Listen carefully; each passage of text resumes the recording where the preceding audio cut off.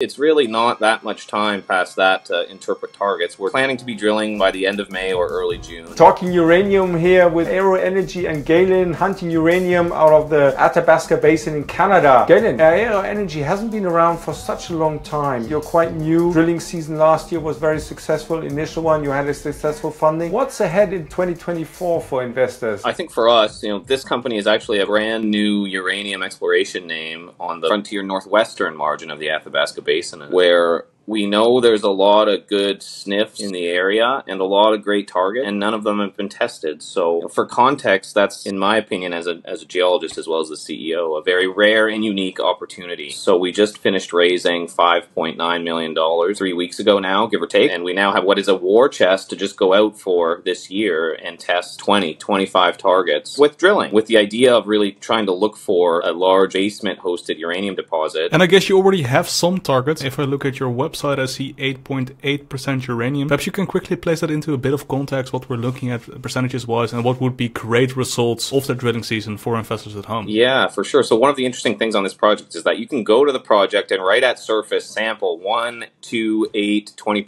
U3O8. They were looked at decades ago. They're in what I would call the wrong rock, but it proves that there's a lot of uranium around, and the quote-unquote right rock are there. The right rocks to host big deposits are there, and they haven't been explored seriously. So if we have all this uranium in the area, in the wrong rocks, the right rocks are there, they haven't been explored. For us, that's a compelling opportunity that we really want to test. So on the properties, there's a minimum of 50 targets to test. This summer, we're going to test what we think are our top 20 or top 25. And a good result, I think, would be multiple percent uranium over multiple meters. And Galen, could you add a bit more context for those people not familiar with the uranium space of wrong rocks versus right rocks? Yeah, so I'm going to try to keep this as simple as possible. The old showings and deposits that we've known about in this area going back to about 1950, they're generally small except for a few exceptions. They're generally lower grade than what we're looking for today. Today we're in this area, we're looking for 1, 2, 5, 10% U3O8. These run 0.25 or something like that. And they're generally hosted in rocks that are just like granites. For all intents and purposes, let's just call them granites. That's great. They were there. They were good in the 50s when our governments really needed uranium at any grade and any cost. But today we look for rocks, and we've just understand so much more now about how uranium deposits form, the earth processes that form these deposits. So what we look for now is rocks that have graphite in them, and they typically hold fault zones. But that graphite is a good chemical trap for trapping uranium that comes in hot water and hot fluids. And that's the deposit that we're looking for. Exciting. And you just now announced that you're doing an Airborne BTM Plus survey. So how is that getting you ready for drilling? Is that cutting edge technology, and what does it actually do? Yeah, so this is where it gets a little bit into the weeds, and I'm going to put my propeller head hat on here to explain something to you, as I hope that is simple as possible in that. So this VTEM survey that we're flying, it's a helicopter-based survey that looks for those right rocks, that looks for those graphite rocks. And if you can imagine a helicopter, and it's got a long line underneath it that it tows, and attached to this long line at the bottom of it is a giant gadget that looks just like a dream catcher, and it might be 100 feet in diameter. So that device, it transmits electricity into the Earth's surface and into the crust. The way it comes back to the receiver, we're able to measure if there are conductive rocks below that survey.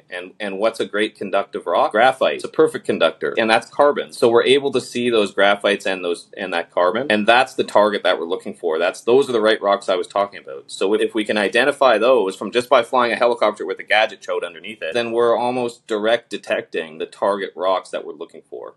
And there'll be a lot of them. We have to use our geological brains to figure out which ones are good and which ones are bad. It allows you to start drilling those targets right away and hopefully making a discovery. Galen, thanks to you, I now have an idea of what an Airborne VTM looks like, so very cool. Is that cutting edge, or is that industry standard right now? You know what? Different people do it different ways. But for us, I've been working on and off in uranium exploration since about 2010. And surveys like this are just a fundamental process that represent the first steps in exploration. It's not something that would have ever been done, say, 15 years ago or before that. So during the last phase of exploration in this area, anywhere from the 50s to the 80s, they didn't have this technology. We have it today. Yeah, and I mean, given the current inflation, a rising cost of exploration, every meter you drill getting more expensive, you want to be absolutely spot on and try and be as efficient as possible. So that's good news. How long will it take to then work with the data from that Airborne VTM Plus survey? Yeah, so right now we're at the end of March. We expect to have the survey to be completed, say, by the end of April. Then it's really not that much time past that to interpret targets. We're planning to be drilling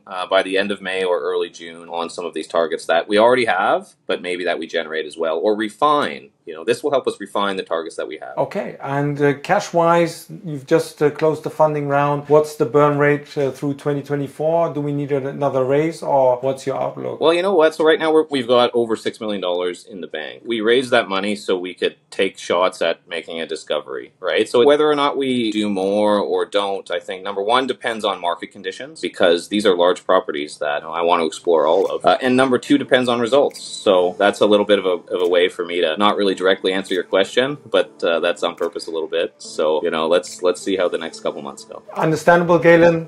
Good luck and looking forward to 2024 drilling season.